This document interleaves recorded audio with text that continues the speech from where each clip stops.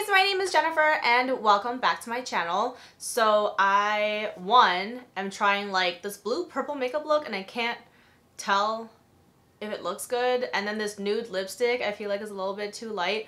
It was just a hot mess, but I'm like, it's gonna be what it's gonna be. Anyway, so for a very brief while on my channel, I was doing a series called Gems and Junk series, and I was doing like basically a monthly favorite series, and then I would pick one or two items that I really didn't like that month. And then for a couple months, I actually took a hiatus because I like stopped accumulating so much makeup, so I like stopped having so many opinions. But I have recently got more makeup and skincare items, so I think I will revive this series back, and let's jump into this month's Gems and Junk.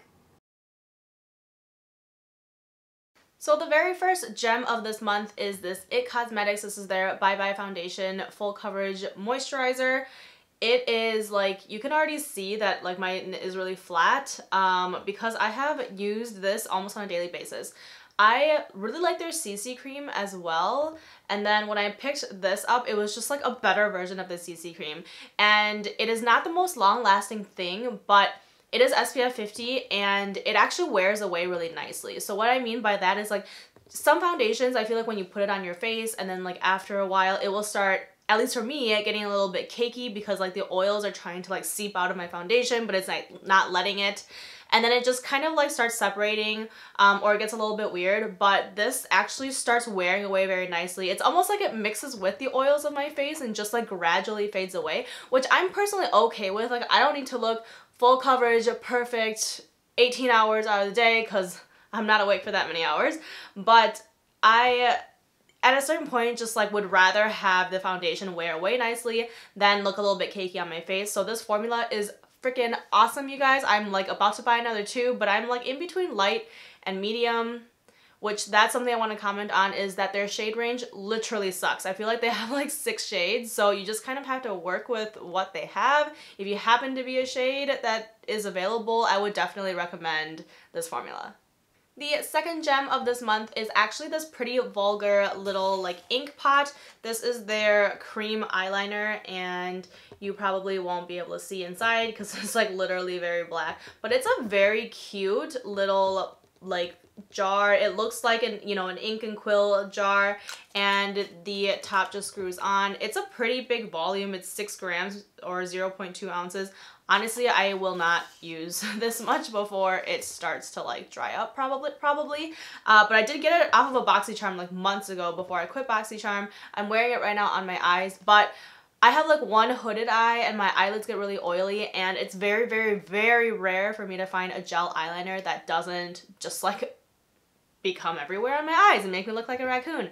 I feel like even if I am sweating, like this is, I would say, comparable to like a lot of like the liquid eyeliner pens out there. So for me, my holy grails are the Stila one and then the Kat Von D one. I feel like this performs basically just as well, and you can actually get it more black because you can layer it on. So it does take more time obviously than the eyeliner pens, but to me, if you're looking for a really black gel liner that stays on and like doesn't want to come off, this is it. So the third gem I have for you is in this pretty little container. So it is the brand Dollface, and it is actually a makeup remover. It's a cleansing cold cream, and it kind of just looks like this. I feel like the contrast of the camera is not going to let you see it, but it's like a pretty solid cream, and I think it's 100% coconut oil with some stuff added in, but this stuff is really nice and it like smooths onto your hands really nice. It actually washes off pretty cleanly with water. It doesn't leave like a super greasy feel or anything, and it does a really good job of just melting that makeup off your face, especially if you have stuff that's really hard to remove like the eyeliner pot and stuff like that, or liquid lipsticks that just want to stay on all day. With this stuff, because it's so thick, it's actually really easy for you to like put some on your face and just let it sit for a little while because it won't run into your eyes or anything. And so it hasn't made me break out either, which is really amazing. But the only like one little complaint I have about this is that it actually smells kind of funny. Not like in a gross way, but just in like an unpleasant way. I feel like most of the time I use it, I put it on my face and then I get in the shower while it's dissolving the makeup off my face and I'm like shampooing my hair. Usually like the smell of my shampoo overpowers like the weird smell of this and then I'm okay. But yeah, just be aware of that if you are picking this up. But this is a super affordable like cold cleansing cream that gets all the makeup off. So the next item is actually an app. I know it's not beauty or makeup related, but I really wanted to share with you guys because it's a free app. And so I will like actually scoot over here and maybe pop it up on this side. So if you guys have like followed me for a little bit, you know that I was just in Taiwan like last month or the month prior, like June, July-ish. And I was only there for 2 weeks, but I gained 4 pounds in 2 weeks because I was eating a lot. And so for me, like I get really bored at the gym because I just like don't know what to do, or I'm like really bad at pushing myself. And so this is an app that's really convenient actually. So it's called 7M or 7M Woman. And it's basically like a variety of makeup courses, that's where my brain is at. Workout courses that will target like fat loss or your butt or abs or high intensity workouts, and you kind of just pick what's best for you. And the levels are listed like beginner, intermediate, advanced. It lists how many minutes and about how many calories you're gonna burn.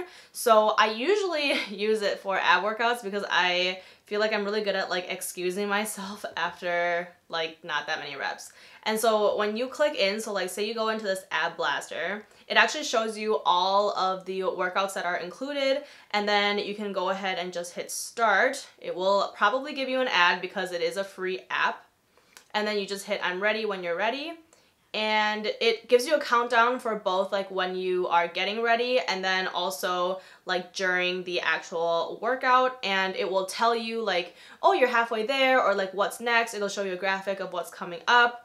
And you can of course adjust the volume. I'm gonna turn it down because I'm recording the video. But you can also have like Spotify or other music open at the same time in the background, like on your phone, and they'll like both play.